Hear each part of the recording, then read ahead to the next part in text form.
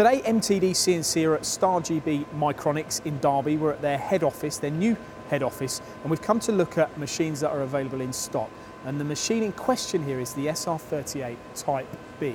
This is a guide bush and a non-guide bush machine. You can go from one to the other.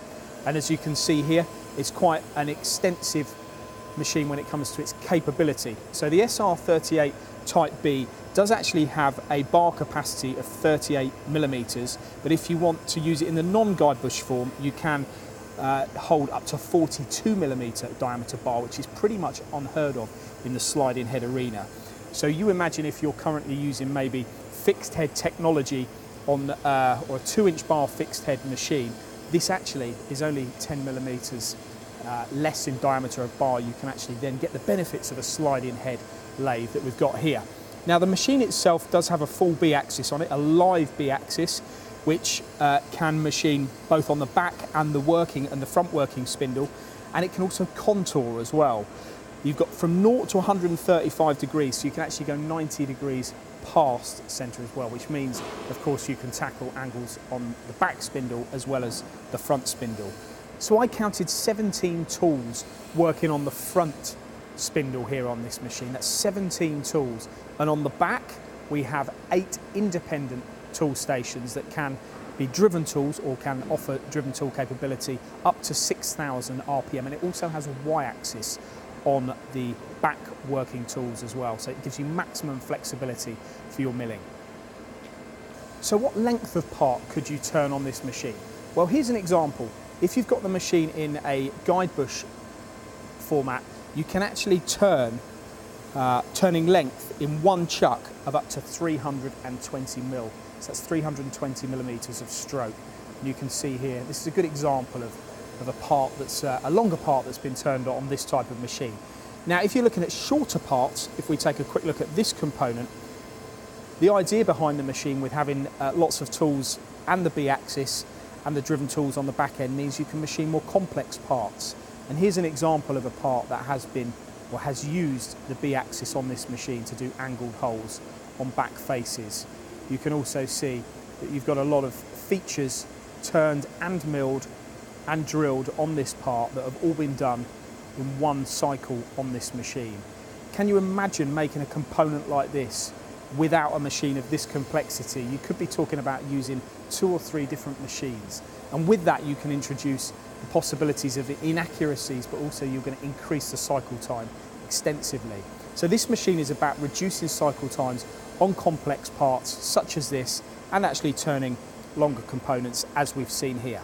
And if anyone was to question the stability of a machine of this nature, you can actually see by looking at the nature of the way the machine's built. It's a fully cast machine. It weighs over 4 or just under 4.5 tons. And a part like this, which is actually a stainless steel component, has been machined as a result of the stability of this sliding head lathe. And how about the power of the machine when you are hitting harder materials? Well, on this machine you have 11 kilowatts of power on the main spindle and 5.5 kilowatts on the sub. And also with this package you also get the AMIST, which is premium air filtration system, to help you with your production and keep your working environment healthy and clean. Now, as you can imagine, when you're machining components in the non-guide bush format, you do need a lot of security in your work holding if the bar diameters are getting towards the 42 millimeters. And with this machine, you actually have a hydraulic collet cylinder on the front, which improves the work holding. So it's got a higher pressure clamping, so you can hit the larger diameter bars. Now, how about the speed of the spindles? Well, on the front, you've got 7,000 RPM. And on the back, you've also got 7,000 RPM.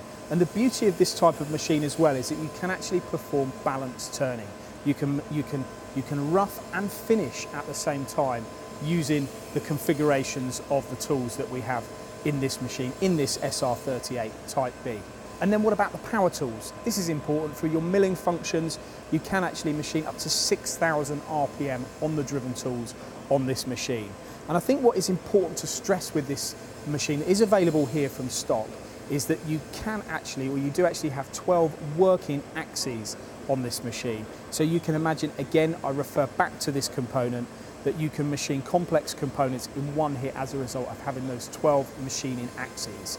Some of the other points that we need to talk about on this machine include that when you're looking at production, you need things like parts conveyors. Here you have that as standard on this SR-38 Type B. Also, of course, a parts catcher, and also from an automation perspective here we have an FMB turbo bar feed unit that is fully interfaced with the machine, so the machine is ready to go and hit the deck and do lights out running on complex components.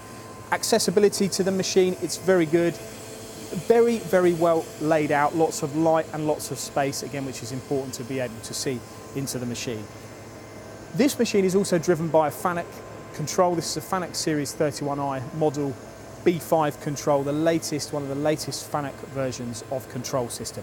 So as we said, as we've come here today to look at this machine, it's available from stock. There is a few machines here in stock. Why are you going to choose a machine of this nature?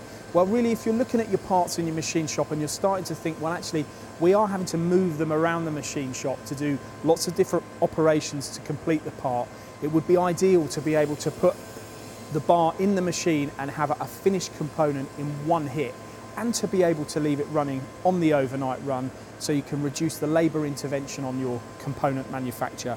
Then this SR-38 Type B is an option for you. And don't forget, in the non-guide bush mode, you can go up to 42 millimetres.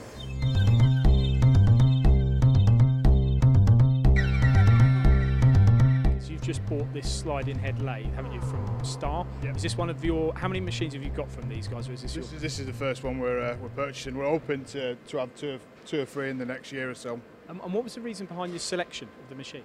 A package we've won from quite a big customer, Airbus. We've won a big selection of parts from that, small turning parts, and feel that this machine's ideal for that. What did you actually like about this machine? Because there are plenty of options when it comes to sliding head machines around, aren't there? And Star is obviously probably one of the biggest, if not the biggest. Why did you go down this path? I think it was with the reputation of the company. Like you say, they specialise in this type of machine, and the versatility of them as well. Obviously, you've got the B-axis, the C-axis. Because we've just reviewed this, and that B-axis is quite an integral feature if you're doing complex parts. Are you doing off-centre holes and milled flats? Yeah, definitely. Yeah, that's the plan. That's the plan. And do you use it in the non-guide bush format and the guide bush, or just one? We will be using it in both. Yeah. And that would mean then you can go up to 42 mil bar. 42 mil diameter bar. Yeah. Was that a big attraction? It was, yeah, because obviously a lot of the sliding heads, they don't go to that sort of bar size, do they? So you can go up to the 42 mil bar, and on the back of the machine, on the back working tools, you've got 8 working tools, but you've also got a Y-axis, so you've got flexibility there. Yeah, there is a lot of flexibility. So this could be the first of many, maybe, Star sliding head lathes in your machine shop. Thank you very much, Adam. Thank you very much.